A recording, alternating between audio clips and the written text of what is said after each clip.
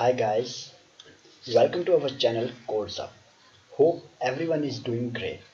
So in this tutorial, we are going to create a static table using ngFor in Angular. So before starting the tutorial, please do like and subscribe to our channel so that you can't miss the important updates. So without wasting more time, let's start the tutorial next. So first we have to create a new Angular project. So let's create a new Angular project named custom table using command ng-new custom table.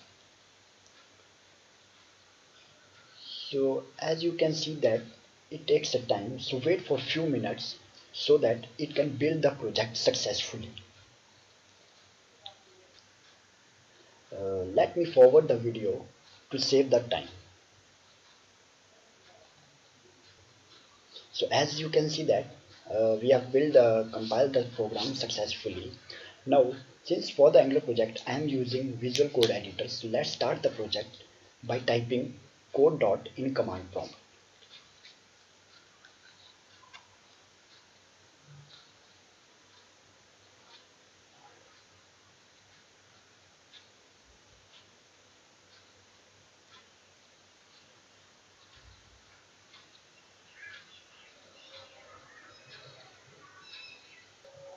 Now first go to the source folder, under which go to the app folder. Open the app.component.html file and delete all the components of it. So now let's create a header of our app, that is my custom table.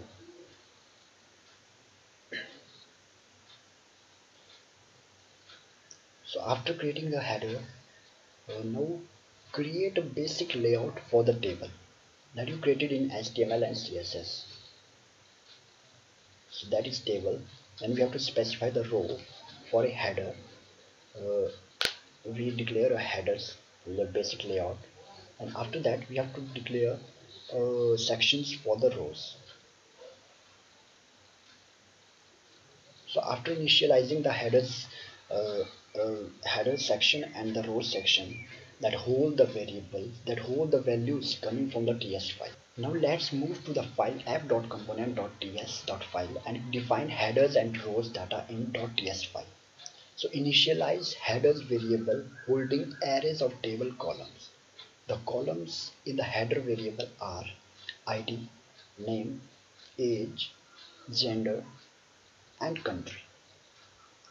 So after initializing the headers variable that hold the array of the table columns, now initialize the rows variable that hold the array of table rows. So each row consists of object of column names. The object contains ID, name, age, gender, and country. So let's create some rows for the table. So let me write multiple rows for the table, so that let me skip this session to save the time.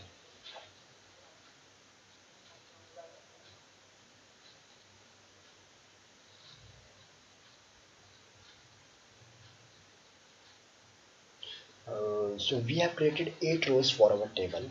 So here you can see the objects of each row in form of headers component. So let's go to the app.component.html file. So for that part we have to use ngFor, that is built-in method in Angular to iterate through arrays. So let's first create headers column of table using ngFor. Here let keyword is used to initialize a variable named column. The of keyword is used to iterate through each element or object from headers array that is declared in the .ts file. So for displaying the header column, we have to use the data binding in Angular, that is using double curly braces.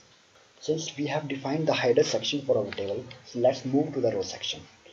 For row section, for displaying, we have to iterate through our rows array.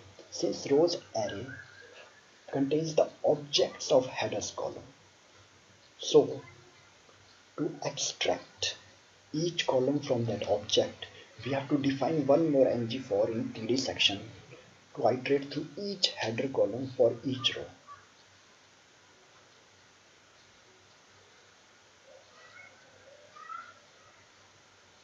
So for adding row entry, we have to bind the data to our table using curly braces. That is, inside double curly braces, there is a row which have an index column as an index. Now we are done with creating table using ngFor in Angular. So let's start the server using ngserve command or npm start command and see what we have created. So wait for the project to compile successfully. Once it compiles successfully, go to the browser and type http localhost 4200. So as it's taking a time to compile, let me forward this section. So without wasting your time, let it compile successfully.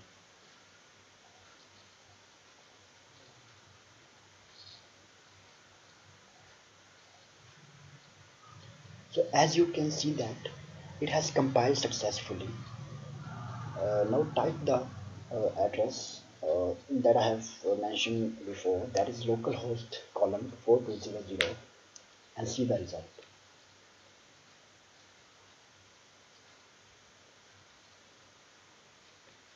As we can see, the table is successfully created, but it doesn't seem to be good in visualization. So let's add some CSS to our table so it looks little better. For that, go to the app.component.css file and style your table. So let me skip this part and directly add CSS to the file. So now we have successfully added CSS and saved all the files. It automatically compiles the projects in the background. So now let's check the browser again, and now our table seems to be a little better. So hope you guys like the tutorial. Feel free to drop any comments in the comment section below. Thank you.